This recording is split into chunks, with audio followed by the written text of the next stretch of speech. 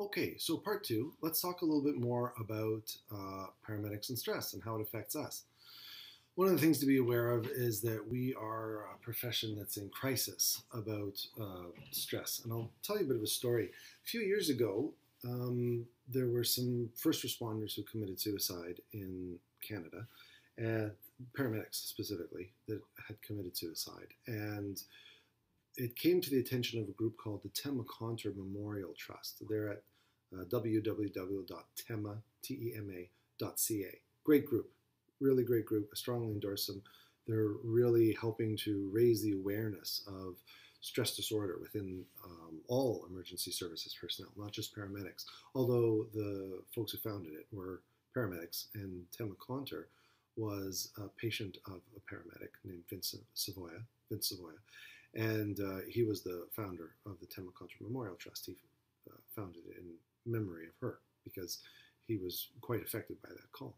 Anyway, a paramedic had committed suicide, and they notified Tema and basically said this is what happened. And as Tema heard more and more about paramedics committing suicide, just sort of haphazardly through informal channels, they became a bit of a clearinghouse. They let people know, if you hear about somebody committing suicide, let us know. If you hear about these sorts of things going on, we want to know about that. And they started to track how often this was going on for the first time, really. And they were surprised by the findings. So before I actually tell you what they discovered, I'd like you to think a little bit. In a country the size of Canada, there's about 35 million people. It's a little larger than Australia.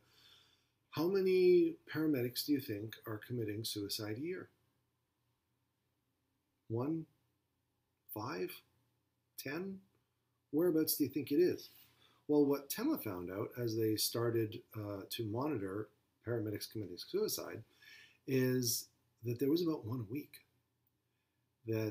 And this was from 2014. These numbers have stayed consistent since then.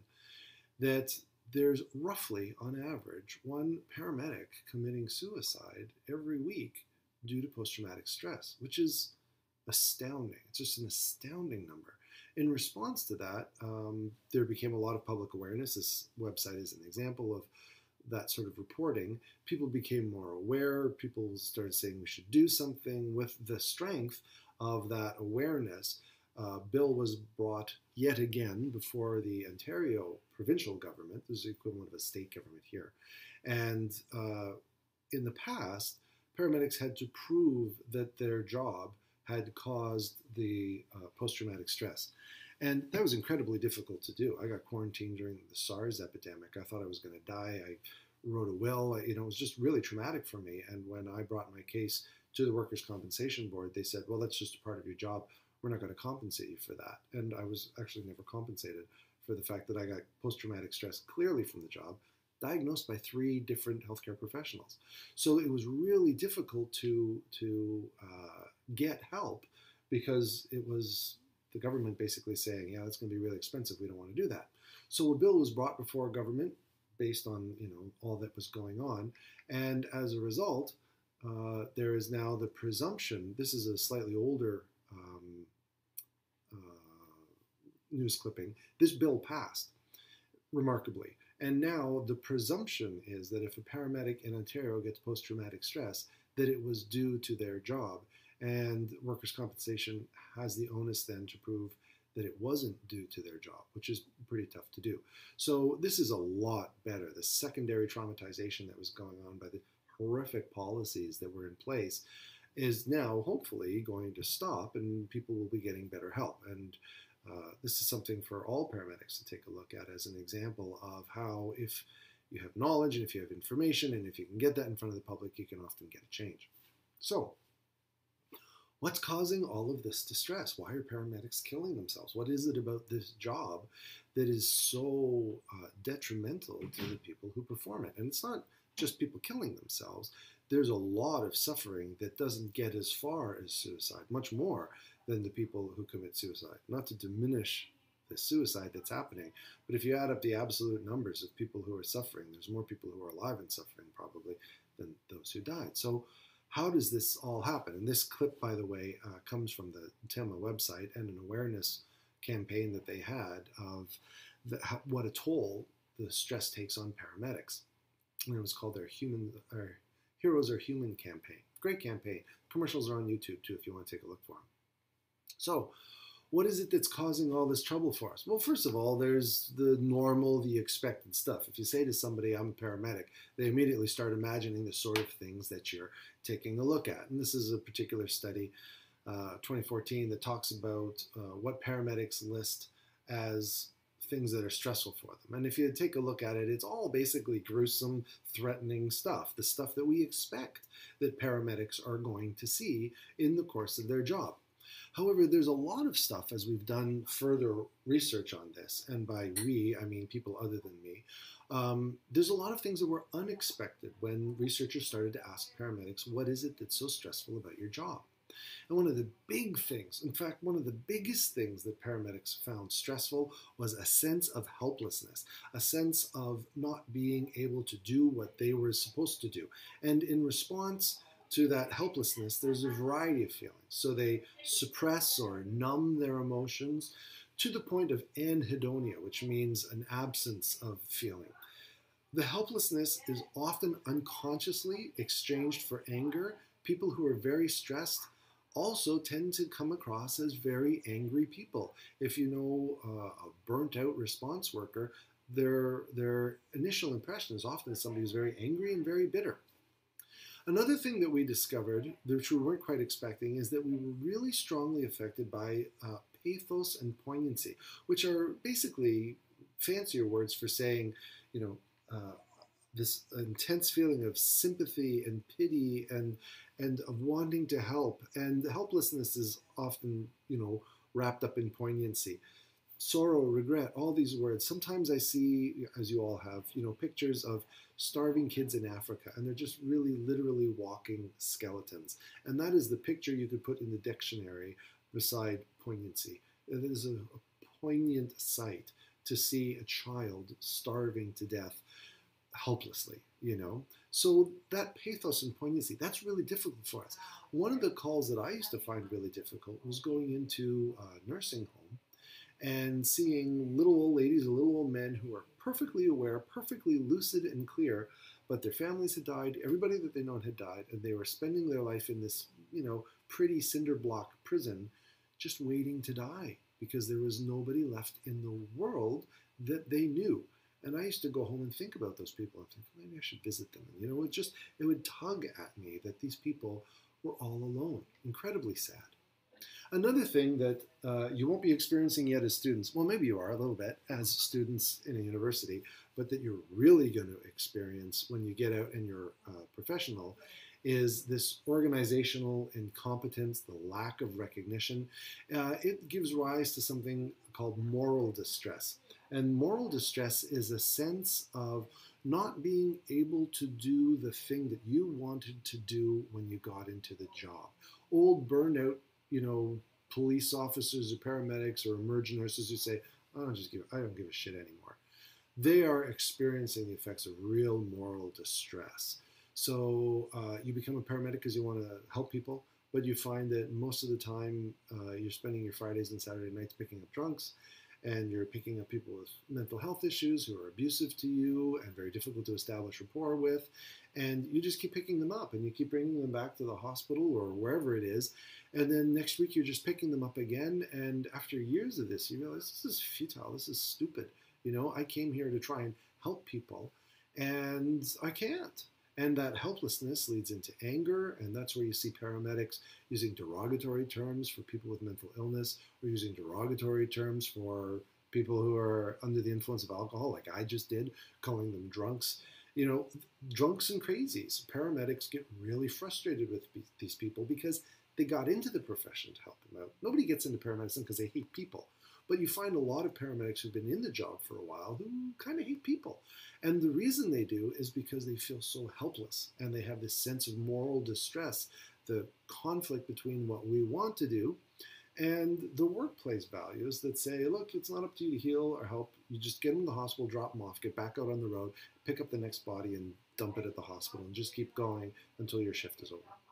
So those things are actually very difficult for paramedics to work with, very difficult to deal with us, very difficult for us to deal with.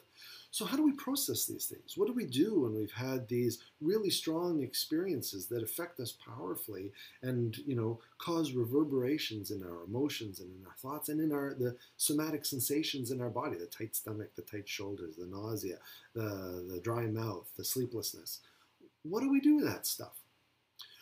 Well, there's a few ways that we deal with it that we're pretty used to, that anybody who's worked as a paramedic will be familiar with. First of all, we take a break. We get away from it. If it's too much, we just call in sick. Sorry, can't come in today. I don't want to play. And we found that this is actually a really useful thing, that having downtime is important for people who are working in high stress situations. Also, talking it out. We sit down and we talk with our friends and we talk about what happened.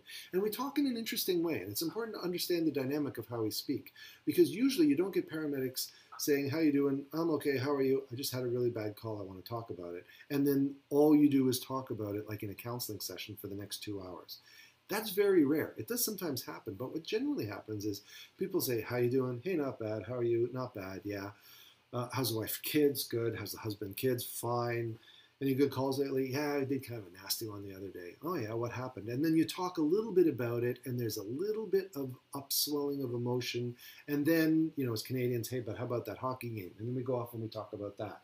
And then we say, that call, and it comes back up a little bit, or maybe it comes up in another conversation. But we don't just sit down and go and process these calls. We kind of titrate it a little bit. It's like there's this off-gassing process of stuff that we're working with and assimilating. And understanding that dynamic is important for you when you're feeling this kind of an off-gassing process. And it's important when you're listening to somebody who's going through that you don't try and, pull all the gas out, tell me more, and, make them uncomfortable with the fact that they have to perform for you. And that you're not feeling like, hey, you're avoiding it. You're not challenging them and saying, "Come on, let's talk about this. Obviously, this is bothering you." Let people talk about it to the extent that they want to talk about it, but not more. Don't force people to talk about stuff, because we actually have pretty good research now that shows that that's not really a healthy thing to do. So talk it out, but talk it out at a nice, comfortable pace for the person who's feeling the emotions. And then we laugh it off. It's also really important to understand this. If you're coming into our culture, if you're in our culture, we are really, really, really sick. We have a bizarre sense of humor. And that's known, and it's understood, and it's adaptive. It's a good thing. We do that within our own culture. We make jokes about dead babies. We make jokes about gross, morbid, disgusting black things that most people who are not in professions like us go, "I think there's something wrong with you if you think that's funny." Well, yeah, there kind of is something wrong with us. We see people die, and this is how we cope with it. And it's a healthy way to cope with it. So if you ever find yourself laughing at, horrifically dark jokes and think, "What have I become?" just realize that this is normal. This is adaptive. This is actually a good thing to do, because by taking something that's frightening and overwhelming and laughing about it, we take its power away. If you can laugh at a bully, the bully's not as powerful anymore. If you can laugh at a monster, the monster isn't as scary anymore, and it doesn't have as much power over you. So being able to say, "I can talk about this stuff. I can talk about that burnt baby that was abused and killed," which we see. If we can joke about that, then it helps us distance ourselves from it. It helps us to cope with that. And it makes the bully or the monster less frightening, less scary, less intimidating, and it gives us less power over us. So don't be ashamed of your gallows humor. It's part of our culture. And also working it off. Doing a lot of exercise to burn off the cortisol, to burn off the adrenaline is really good. Generally, the hard, go banging out some weights is not so helpful. The best thing probably to do is like nice long walks, preferably in nature, a nice natural surrounding environment, something that's calming for you. So externally, how can we adjust our environment so that we manage? We can do these things. Take a break, talk it out, laugh it off, work it off. All really healthy, really good stuff. There's also some internal factors that we can do to help us cope with these very powerful emotions and thoughts and somatic sensations that arise because of all of the horrible things that we've seen. And they could be termed, loosely, distancing ourselves. We distance ourselves from the things that we saw. And there's three basic ways that we do that, three sort of interconnecting ways.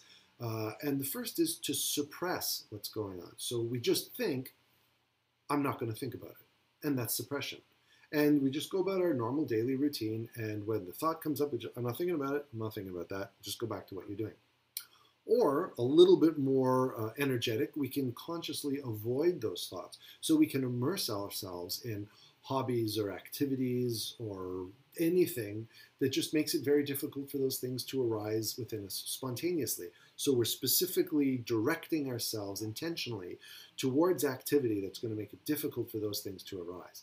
And the third one, the most maybe powerful and the most unconscious one, is dissociation. And dissociation is when we zone out. So, for example, we can make ourselves zone out by getting drunk. That's a classic dissociation. Or getting stoned or taking drugs that dissociate us from our emotions so that they're not there. Or we can fall into any sort of addictive behavior. The person who finds himself, into the 10th hour of watching pornography on the internet and thinks, well, what am I doing? This isn't me. What you're doing is you're dissociating. You're so overwhelming yourself with stimulus from something else that you're no longer aware of that internal sensation. So there's lots of ways that we can do this.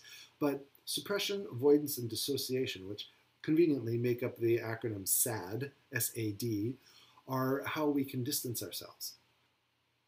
At this point, you're probably expecting me to tell you that this is really unhealthy, that this is not a good thing for us to do.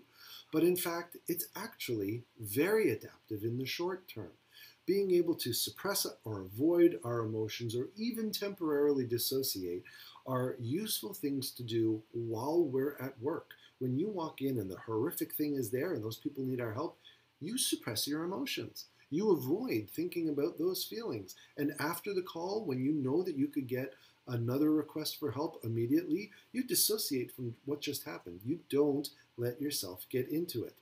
And that is a really healthy thing to do in the short term. And you may not believe that that's actually such a good idea. So I'm going to leave it to an expert to briefly explain to you why the suppression, association, and disassociation, the distancing ourselves, is such a good idea to do. And that expert is Dr. Perry Cox from the very popular TV show Scrubs. And this is what he has to say. You see Dr. Wen in there? He's explaining to that family that something went wrong and that the patient died. He's going to tell them what happened, he's going to say he's sorry, and then he's going back to work. You think anybody else in that room's going back to work today? That is why we distance ourselves. That's why we make jokes. We don't do it because it's fun. We do it so we can get by. And sometimes because it's fun. But mostly it's the getting by thing. So it's a good thing to distance, as we just saw. But there are some limits to distancing, as I suggested when I first told you that distancing is a good idea. So we're going to do this suppression, avoidance, dissociation. And that's a good thing while you're at work. We are quite rightly proud of our ability to suppress powerful emotions so that we can get on and do the job. We can accomplish the mission that we need to do. That's a really useful skill, and society absolutely needs people who can handle emergencies like that. But there are some limits, and to discover the limits, let's try an experiment. I would like you to not think about white bears. Go. In Canada, we call white bears like this polar bears because they're found around the North Pole. But don't think about them. So polar bears, interestingly, have so much vitamin A in their livers that it becomes toxic for people to actually eat. So the Inuit who live up north or people who hunt polar bears know that you can eat the polar bear, but don't eat the liver because that'll kill you. But don't think about white bears. They look awfully cute, I know, but in many parts of Canada where there are polar bears, people never lock their cars, because if you're walking down the street and there's some parked cars around and suddenly a polar bear comes out and they're coming after you and they can smell you from like 3 kilometers away, then you can jump into somebody's car and close the door and the polar bear can't get you. How'd you do? Were you able to not think about white bears? Don't think about them now. My guess is that probably you weren't able to very well. And you might say, well, that's not fair. I mean, you were just, talking about polar bears and you're putting up white images of cute little bears and all the pictures and sort of stuff. You're bombarding me with imagery of a white bear. How could I not think about it? Do you think that if you've been exposed to a terrible situation and you're getting these flashbacks in your mind, that is at all similar to what I've been doing to you now? It actually is. And what we find is that when people tell themselves, don't think about this, fill in the blank, it doesn't work. And in fact, the classic example that we use when we say don't think about this is white bears. And there have been books published about this, about our adaptive processes for are we able to stop ourselves from thinking about something. And there have been tons of studies that follow it up. There's something called the White Bear Suppression Inventory, which takes a look at how we suppress our thoughts, whether it's suppression, avoidance, or dissociation, and different strategies for counselors who find that their client is particularly stuck in dissociation as opposed to suppression or avoidance. There's a whole science behind this. But what we do know is that in the long term, telling yourself, just don't think about it, does not work. You will not be able to sustain that. Why? Why doesn't that work over the long term? Well, there's a few reasons. And if you think about suppression, for example, suppression is an awful lot like trying to hold a ball underneath the water. It takes an awful lot of effort. You're constantly working at this, and that's exhausting. The other thing that's very interesting about this is something called paradoxical attention. When you tell yourself, don't think about that, then you have to set up a part of your mind that is constantly checking if you're actually thinking about it or not, so that if you do start thinking about it, you stop it. And that keeps reminding you about the thing. So the example I use is, imagine that you're going to throw a party and your crazy ex tells you that they're coming to the party. And you think, as soon as the crazy ex comes, I'm not going to let them into the party. So instead of enjoying the party, what do? You spend the whole party looking around to see if your crazy ex has shown up. And that wrecks your party because you're constantly thinking about the crazy ex or about whatever it is that you don't want coming into your space. And what we say about that is that suppression creates obsession. Trying not to think about it makes you obsess about it, and that's paradoxical attention. Avoidance is the same sort of thing. There's a lot of effort required in avoidance, and when you are busy doing something that helps you to avoid the situation, you often find yourself thinking, why am I doing this? Why don't I do my, I don't want to think about that stuff, right? Okay, keep on, watching TV or whatever you're doing, or riding your motorcycle or eating and eating and eating, all that sort of stuff that helps you to stay focused away from it. And of course, dissociation is a little bit more difficult because with dissociation, it's often an involuntary process. And it's difficult for us to consciously dissociate unless we do it pharmacologically. So we get drunk or stoned or high or whatever we do. And that helps us dissociate so that we're numb and we're distracted. You might think, again, that I'm going to say there's never a role for dissociation. But in one of my favorite little quirks of science, we actually did a study. And that's the problem with dissociation, is that you're not functional when you're drunk, right? You're not functional when you're completely dissociated. But we did find that if we take people who've been exposed to traumatic things and have them dissociate a little bit by playing Tetris, that dissociation is adaptive because it helps us decrease the amount of flashbacks that we get. How cool is that?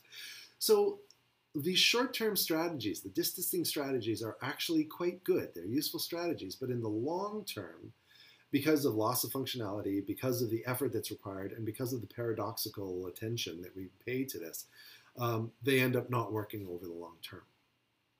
So what can we do over the long term? If at work, using our SAD strategy, suppression, avoidance, and dissociation, if that works at work, then what do we do when we're not at work? What's the balance? If that's the short term, what's the long-term answer? And the long-term answer, we're realizing now through a lot of really good research, is a process called mindfulness. Mindfulness and acceptance. So if suppression is shutting it out, mindfulness is letting stuff in. And as you can imagine, we have to be careful about that. We have to titrate that. We have to be judicious in how much we allow things to get in. You can't just completely open the doors or else you can get blown away. But a little bit of mindfulness, a little bit of acceptance, and getting better and better at it makes us stronger. What do we mean by mindfulness? Well, there's a whole bunch of definitions, a whole bunch of different thoughts that come up when we start thinking about mindfulness. Here's a nice word cloud that you can pause if you want. Take a look at those different words and think a little bit about what do you think of when you think of mindfulness.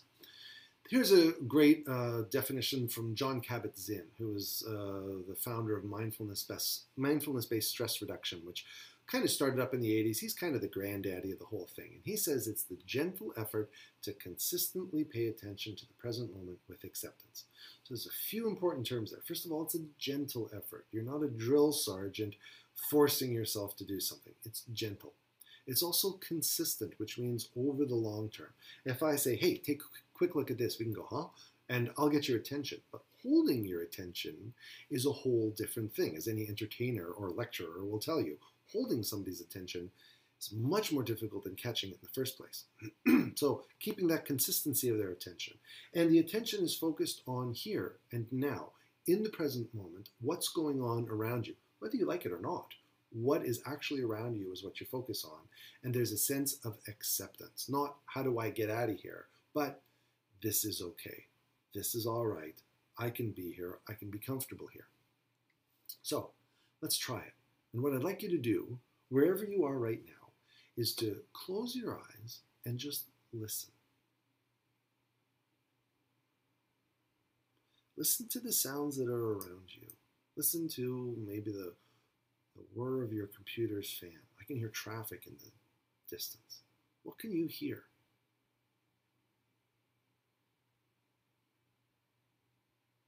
Now, maintaining this awareness of sound around you, I'd like to have you open your eyes and take a look. Look at the screen. Look at your computer, your TV or whatever you're using.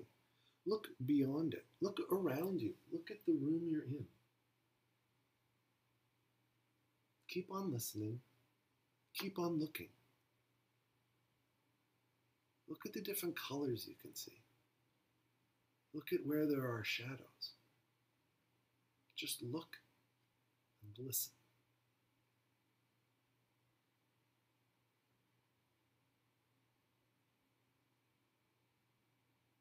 Now, maintaining that looking, that open eyes, open ears, I'd like you to open up your senses and become aware of what's going on in your body.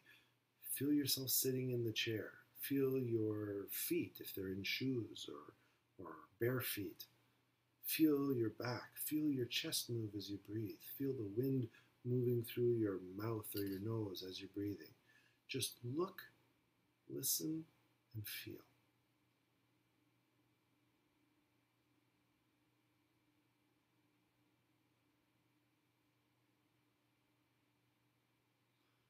An interesting thing for you to try is to set your timer for about 5 minutes or 10 minutes and just say, I'm going to continue to be aware of what's going on around me.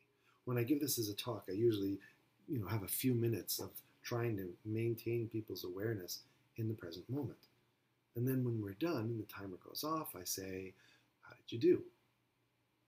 And usually what we find is that people have wandered away. They start thinking about other things. They start thinking about the next talk that comes up. Should I go to the washroom now because this guy's kind of boring and I want to hear the next one? How long are we going to continue to do this mindfulness exercise? I'm really uncomfortable. All these thoughts come up and then they think, no, just come back, come back. So we wander and we return. And the awareness of that process is also a part of mindfulness. And how do you treat yourself when you return? Because most people, when they realize that their mind has wandered off and they say, come back, it's with a sense of, man, how could I wander away so much? And they get frustrated. And that's where the acceptance comes in. Acceptance not only of this moment, but acceptance of the fact that your mind is going to wander away and you're going to pull it back. And it's going to wander away and you're going to pull it back. And this just goes on and on and on. And that's just part of how our minds work.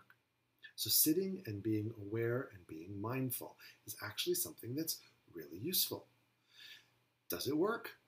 I'm sort of advocating that, we get paramedics or police officers or, soldiers or something. And can you imagine a bunch of police officers sitting on cushions with their legs folded up with the bulletproof vests and the guns and everything, doing their meditation? Like, how ludicrous is that? Actually, the reason that we find people doing things like this is because there's a lot of really good research that shows that this works. And you can pause the video here and take a look at these. I've given the DOI number for most of them, so you can look them up on the internet and start reading some of these studies. But I'll point out 3 specifically. And the 3 I want to point out are systematic reviews. So a systematic review means that it's a study of studies that have been done. It's a culmination of a whole bunch of primary studies. The first one I'll point out is from 2004, where they say mindfulness-based stress reduction can actually maybe help with a whole range of individual things, of clinical and non-clinical problems, just general life stuff. And usually when people hear about mindfulness and the benefits of it, they say, there's nothing that really actually helps improve everything like that. You're talking about panacea.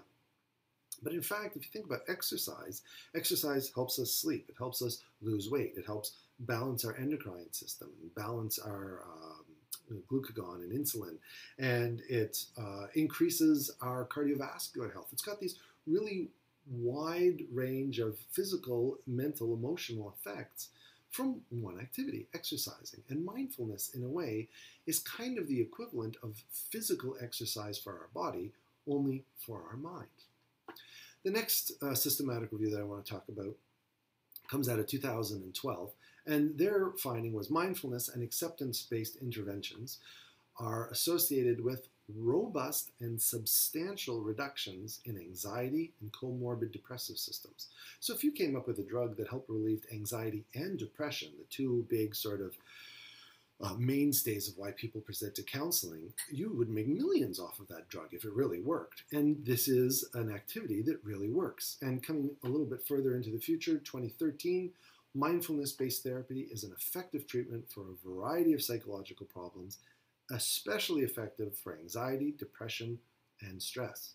So this whole crazy idea of just simply being aware in the moment, mindfulness with acceptance, actually is quite healthy for us and helps decrease the stress. And if you think back to the car, being mindful and simply being aware of what's going on is kind of like telling Amy and the hippo and the scientist, would you just be quiet for a minute? Relax. Everything's okay. Just breathe.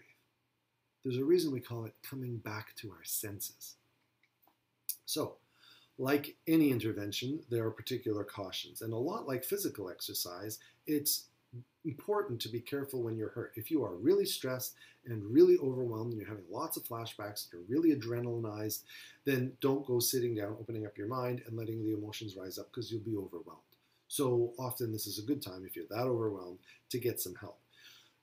Or to do just a little bit of mindfulness, a little bit of activity. So try to be mindful and present when you're doing the dishes. Try to be mindful and present while you're cleaning something or going for a walk. It's hard to be mindful when you're watching TV because we get sucked into it, or playing on the internet or something. But try to do something that doesn't draw your attention like a television show, and be mindful of yourself doing it, of driving, walking, whatever. Start low, work up to more. Don't sit down and say, I'm going to be mindful for 10 hours in a row. You're not going to do it. Try being mindful when you're first starting for a minute. Then build up to about 10 minutes. You wouldn't think it would be that hard to do 10 minutes, but it's actually pretty challenging.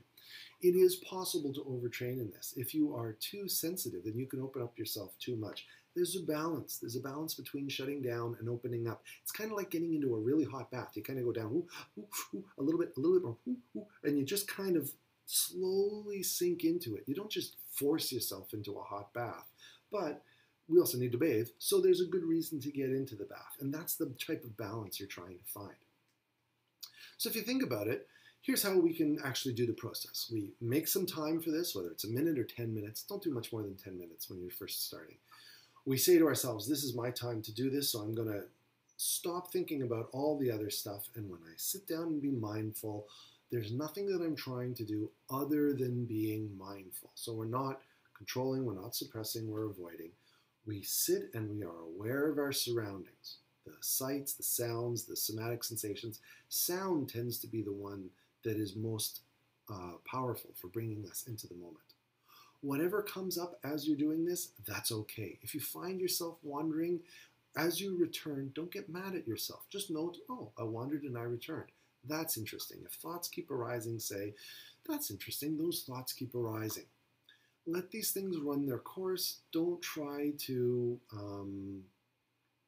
force yourself into any one state other than just being aware. Remember, this is meant to be gentle. So be kind. Don't be hard on yourself. Don't be so critical of yourself, as people often are. And once the timer goes off and it's done, you might want to take a few minutes and kind of think about it a little bit and go, so what happened during that 10 minutes? What was it? I seem to keep thinking about this. I seem to keep thinking about that. I wonder why that is. It's fine to sort of analyze a little bit gently when the session is done. And if you think about it, really, what we're talking about here is just being a friend to yourself.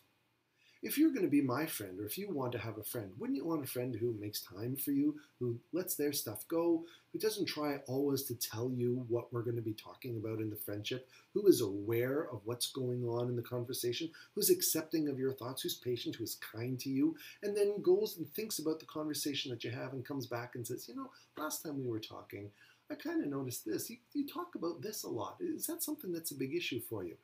You're just being a friend to yourself. That's what really mindfulness and acceptance is all about. So, two questions. One is, what about flashbacks? As you've got this, tough stuff coming up, isn't it healthy to distance ourselves? Yes, it is. If the flashbacks come up, if it's really difficult, if this is stressful and disconcerting for you, then you need to get out of the hot bath a little bit and lighten up so that you're not forcing yourself into these situations that are making you uncomfortable and vulnerable. And also, another thing that people say is, this is kind of goofy, isn't it? I mean, sitting down and being a friend to yourself, being mindful, and all this weird stuff. I'm old enough to remember the 1970s when all of my previously sane adults in my life and role models went out and put on these really weird new Nike running shoes and polyester clothes and started running when we had perfectly good cars that could take you wherever you wanted to. And they would go and they'd start to run just for health. It was a goofy thing. And then aerobics started and people were dancing on TV and everybody said, this stuff is bizarre. Now, in the 2000 teens, someone says, I'm going to the gym, and we say, have a good workout. It's just completely normal. I'm going to go for a run. Oh, cool, I run too. How much do you run? Whereas if you said to somebody, I'm going to go and I'm going to meditate, they'd be like, okay, good luck, break a leg. I don't know, what do you say to somebody who meditates? They might say, oh, I do that too, what do you do? But it's still pretty rare. It's kind of a cutting edge thing in our society. So is it kind of goofy? Yeah, it is kind of goofy in our society right now, but that doesn't mean that it's wrong. And probably in another 10, 20 years, this is going to be very mainstream. When I started meditating, it was back in around 83 or 84, and it was an absolutely bizarre thing. Now mindfulness is everywhere. Everybody's doing it, and it seems to be much more common. You've probably heard of mindfulness before you started hearing about this lecture. So, trying to sum up a little bit, if you think about it, there's a range of emotions that we're talking about. And on one end is invulnerability, where we're a robot. And that's actually quite good when we're at work. And there's another end of the spectrum where we're very vulnerable. And sometimes, the negative view of that is that we're just like little babies crying about everything. But sometimes, if it's safe, we really do need to open up our vulnerability to listen to what's going on inside so that we have a good idea of what's going on. A lot of people say all the time, you need to talk more about what you're feeling. How many of us actually know what we're feeling? How do you find out what you're feeling if you don't take the time to sit down and be vulnerable and actually listen? And then in our daily lives, what we found as professionals is that there's a balance between that invulnerability and vulnerability. We do put our hands on people. We do say, I'm sorry. We do sometimes hug patients. That's appropriate. And we need to find that balance inside ourselves too, so that there are times where we're vulnerable and times where we're more invulnerable, and we balance this out so that we can live our lives in a healthy way. Now, we talk about balance. We talk about, this sense of, even the picture I'm using, there's this perfect sort of static balance. We just got to get the right weight of the rocks on each side, and then just, no strong winds, and it just sort of stays permanently static, and we've got the right balance. But life isn't like that. Life is not about finding one still point and staying in that still point. Life is a dynamic balance. And we have control and avoidance that also leads into and becomes mindfulness and acceptance, which becomes and leads into control and avoidance. You can't practice mindfulness without some sense of control. You stop yourself from thinking other things. And you can't practice control or avoidance without at least the mindfulness and awareness that you need to, because your emotions are starting to overrun you. So it's this ongoing dynamic balance. And the yin-yang symbol of the dyad from Taoism is a perfect expression of how we balance these things back and forth. And they flow into each other. In couples therapy and in dealing with intimacy between people, we talk about a process of rupture and repair. Something happens and then it's fixed, and then something happens and then it's fixed. And that rupture and repair, which you could go by a bunch of different names, the yin and the yang, whatever you want to call it. But this process of advance and retreat, or rupture and repair, is one that happens all throughout life. So it's a really important dynamic. We see it in waking and sleeping and exercise and recovery, hurting ourselves and healing, studying and relaxing, working and holidays, intimacy, isolation, all that sort of stuff. And as we go through this process of rupture and repair over time, what we begin to develop is a sense of resiliency. We've been here before. When I first started doing martial arts and someone would punch my arm and my arm would hurt, it would hurt for days, and I think, oh my God, why am I doing this? And then later, someone punches in your arm, you think, it's going to hurt for a few days. I'm much more resilient about getting punched now that I've been doing martial arts for a few decades. And I'm much more resilient in my emotions because of the fact that I've had this rupture and repair cycle as a paramedic. Rupture to the point of post-traumatic stress. There's a really great expression of this in the Japanese art called kintsukurī. And in kintsukurī, they make really beautiful bowls. So the artisans come together and they spend their time, they make a really beautiful bowl, and then they intentionally smash it. And once it's broken, they put it back together using gold in the seams. To me, that's such a beautiful image. That's such a beautiful, succinct expression of how we live. It's almost a haiku in itself. We work, we get broken, and then with effort, with mindfulness, with acceptance, yes, it's broken, I'll put it back together, and in the seams, we have gold.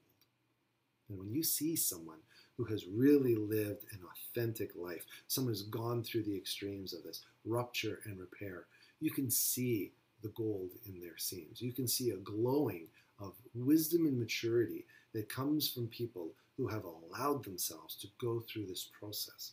We've got a tremendous opportunity as paramedics to go through a very powerful dynamic of human growth, but we have to be ready for it. We have to be prepared for it. We have to know how to put ourselves back together and put gold into those seams.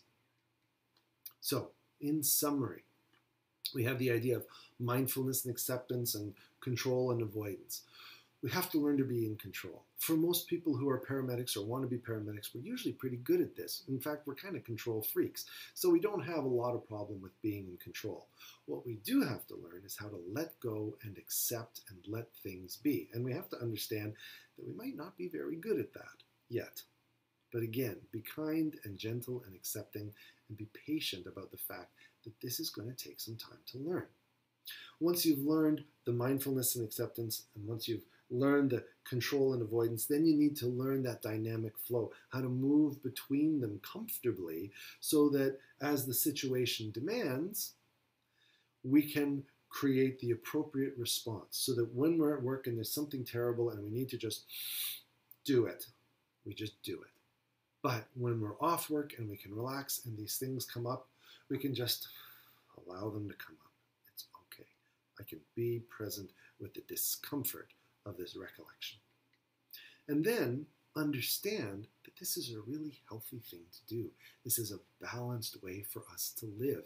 And this leads to resiliency and depth and maturity. What happens when we break? That's what we'll talk about next.